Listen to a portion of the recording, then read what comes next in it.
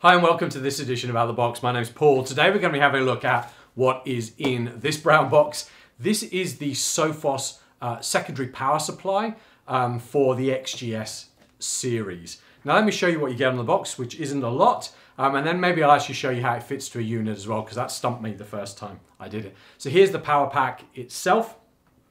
You are going to get a small packet there of screws to help you fit that together finally. You are going to get a couple of meters of power cable. It's an IEC, just like the primary one, because we're here in Australia. We've got an Australia power connector at that end. And you are going to get the cable to join this to the current power pack that's in the unit as well. Now look, originally, or most of the times that I've dealt with secondary power supplies for firewalls or appliances, they generally slot inside. Due to the nature of it, and I've got an XGS 2300 here all ready to go, there isn't actually any capacity space inside here to slot the unit in. So I was a little bit confused about how this all fitted together. So let me just show you the unit itself. All right, so here is our power in. All right, we've got side venting here.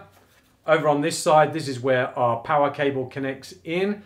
And over this side, we've got a little corridor here for the air to travel down to allow us to get that through back to front cooling. Beyond that, I would try to work out how was this even going to slot in. But let me actually show you how this goes together. So this is an XGS 2300. And over here, you'll actually see four mounting pins. Let me just hold that up. Hopefully the camera will focus and you can just see them. You will also see a very small here screw point. So what we're actually going to do, and try and do this with the camera, is we're actually going to take this unit. Here's our power pack.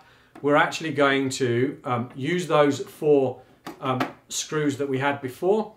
Put it into place. Hang on a minute, the wrong way around there. Try it again.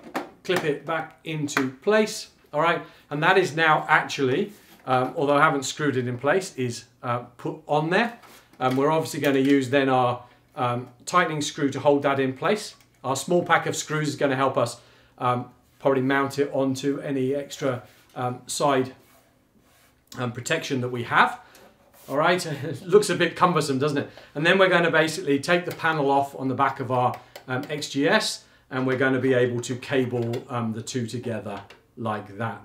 So slightly interesting in the way that it is fitted together. It does make the unit fairly deep. It probably almost adds, well, it adds probably 75% depth to it. It's still going to probably fit in a 600mm deep rack or more, so you shouldn't have a problem there. But obviously just be aware it doesn't actually slot into the unit itself.